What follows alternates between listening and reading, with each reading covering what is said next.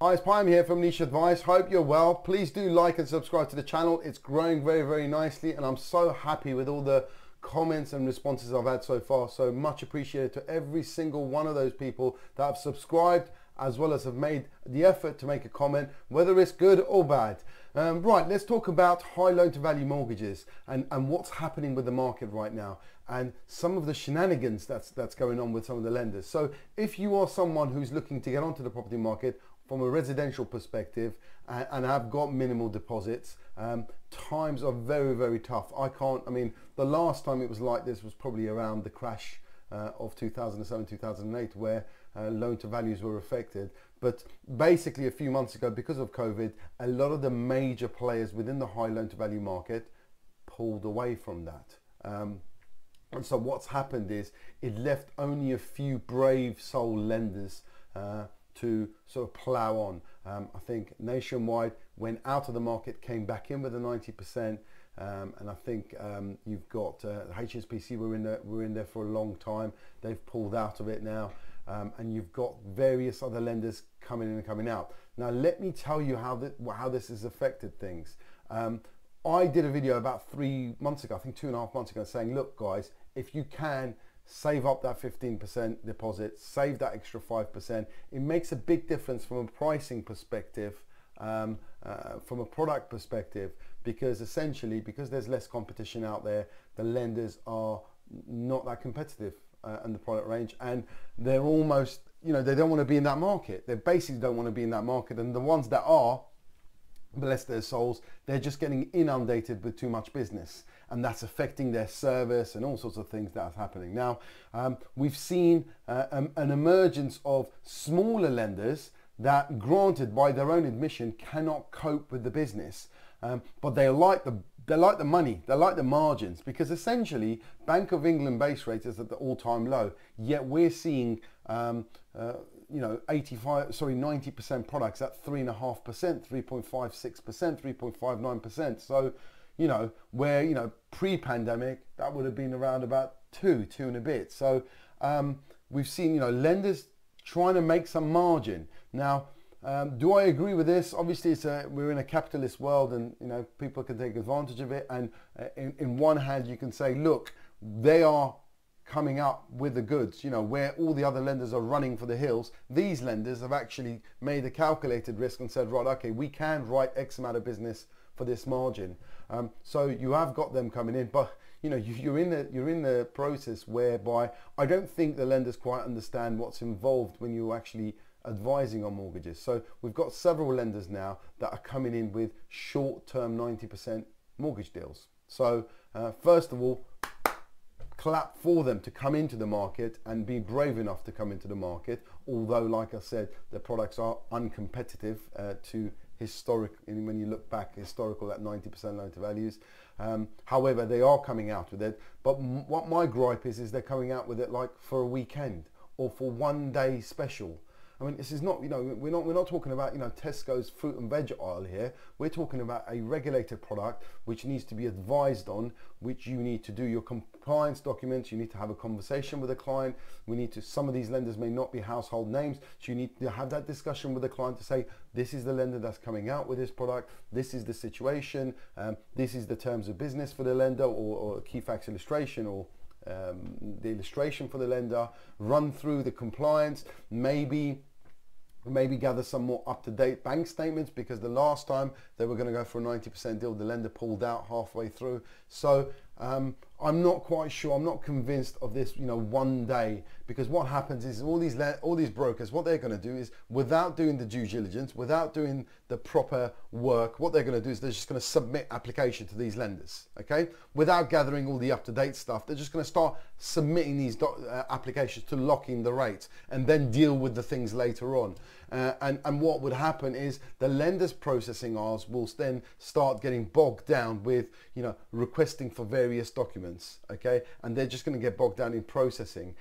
So I'm not sure. Obviously some people will win, a lot of people will lose out of it, and I just think a more orderly process is probably going to work out better. But unfortunately, you're not going to have that, because the smaller lenders that are doing these type of things, they just haven't got the capacity to deal with volume. So if you are looking for a 90% loan to value mortgage, the problems are, these are the problems, you know, so no matter who your broker is, these are the fundamental problems behind the scenes. What's going on is lenders are putting products, they're only coming up with products for a couple of days, but if it's high loan to value, even sometimes low loan to value, we've seen even at 85%. So okay, 2.5 months ago, I said to guys, 85% is a lot more competitive, it's a lot better. First of all, since that video, we've probably seen major lenders reprice probably about 3 to 4 times. So they've repriced up their 85% rates 3 or 4 times. And one of the biggest gripes I get now is when I send a quote to somebody and maybe a week later they come back and go, right, we're ready now, here's my documentation.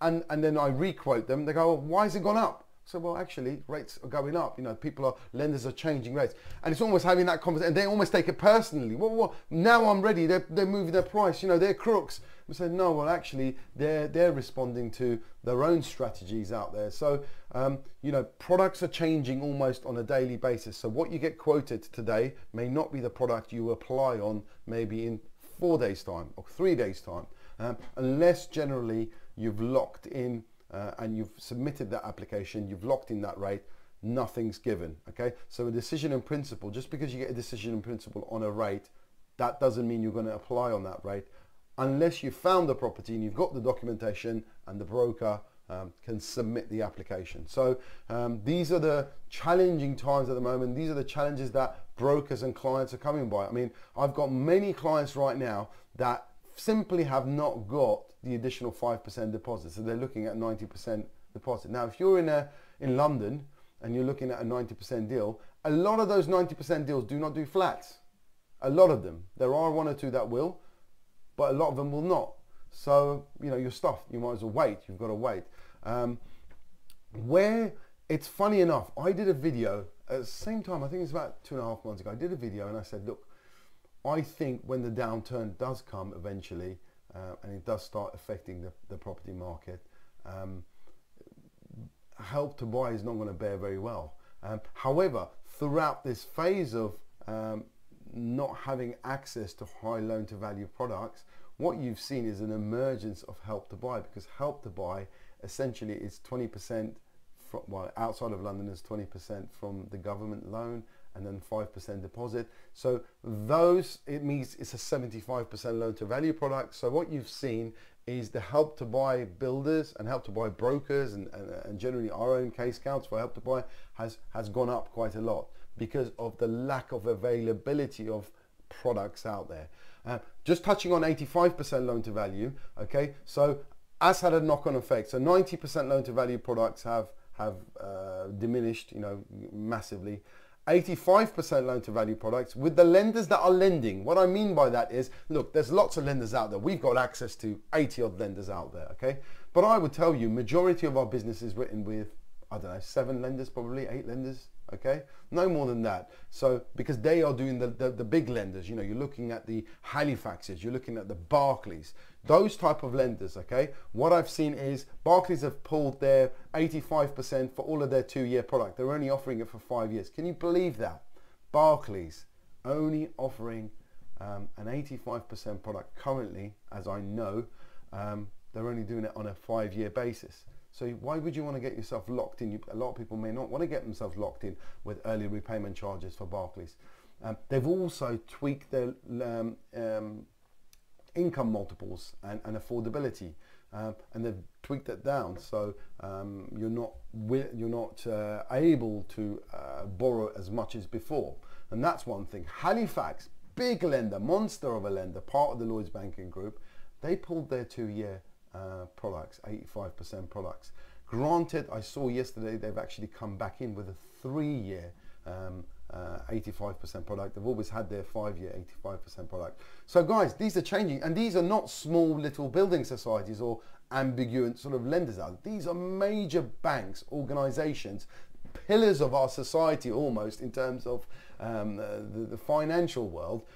They are being very, very cautious. Now, there's 2 things. I mean, it's quite funny. I read an article by one of the brokers in one of the trade magazines yesterday saying, look, brokers commenting on the economy and brokers commenting on the market, who are they to say it? They should stay in their own lanes. And in one point, he's right, because we're not economists, and you know, right now it's not a guaranteed that the property market's going to be affected massively. You know, it could do, and there are big signs that it may do, but certainly brokers are not.